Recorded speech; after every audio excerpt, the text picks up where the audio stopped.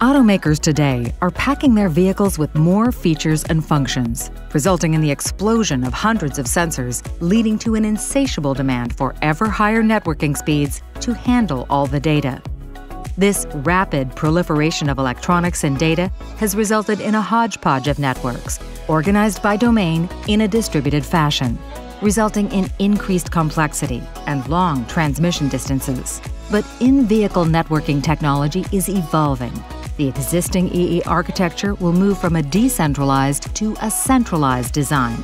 Electronic control units will be classified by location within the vehicle, using a central gateway to manage communications, resulting in an optimized vehicle power architecture, standardized power distribution models, and a reduction in cable weight. Coupled with high-performance processors, gateways, switches, and high-speed interconnecting cables, tomorrow's vehicles will hit the road with the networking capabilities they need for whatever comes their way.